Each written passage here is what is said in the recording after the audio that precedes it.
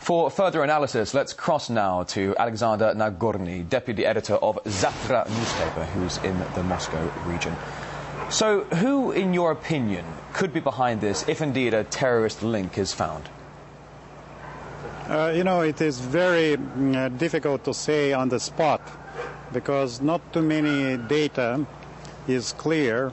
But anyhow, many people will say that it's kind of a Muslim extremists who are interested in destabilizing the situation both in Caucasus and in Russia proper.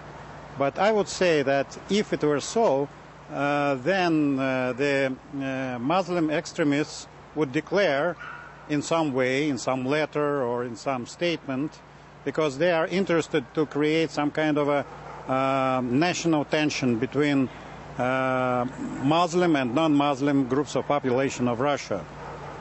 That's why I think there are different forces, but the forces which are interested in destabilizing the situation, political situation in Russia, and first and foremost in ousting Premier Putin and the so-called siloviki from the political paradigm of present Russia.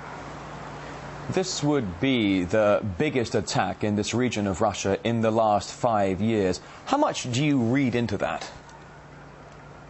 Well, I think it's not the last one, and the terrorist attacks will continue, and there are many reasons to that, both external and internal, and of course it poses a question of efficiency on the part of the special agencies such as FSB and others.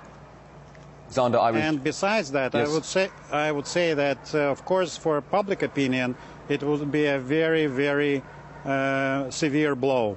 Well, you touched down on a pertinent subject there. What kind of impact could this have on the country as a whole and its security measures?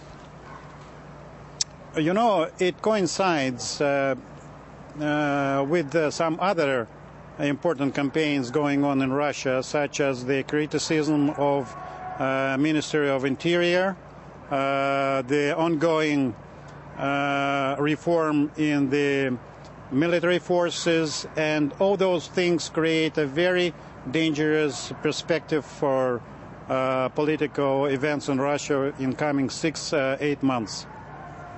Aleksandr Nagorny, deputy editor of Zavtra newspaper, who is in the Moscow region. Thank you for that.